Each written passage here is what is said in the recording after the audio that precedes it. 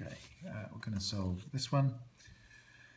We want to get the x's on the same side where they're positive, so we're going to take 2x off both sides, and we're going to get 3x minus 4 equals 2x is gone equals 7. Then we're going to add 4 to both sides, so 3x equals 11. So x equals 11 over 3. 11 over 3, or we can simplify it and we can call that 3 and 2/3, or even 3.6 recurring. Okay, but 11 over 3 is fine. 3 and 2/3 fractions, slightly better, slightly more accurate, more useful.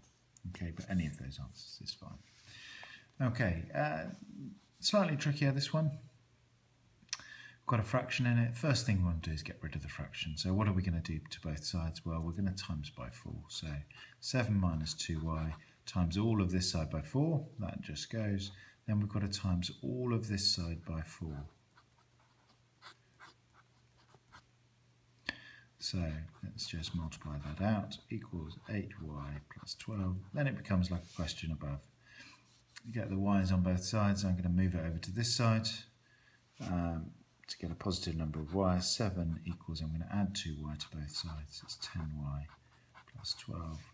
I'm now going to take 12 off both sides, so I get minus 5 is 10y, and I'm going to divide by 10. Okay, that is minus 5 over 10, that y is minus a half. There we go, y is minus